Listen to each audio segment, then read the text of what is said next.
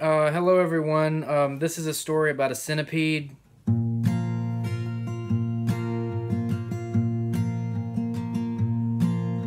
There once was a centipede named Mike.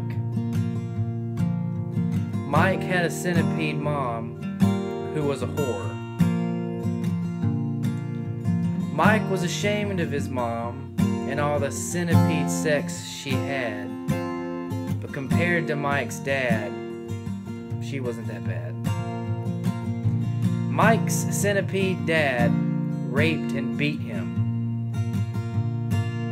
He raped and beat his son every night. His mom walked in, saw his dad's legs and his son, and ignored it.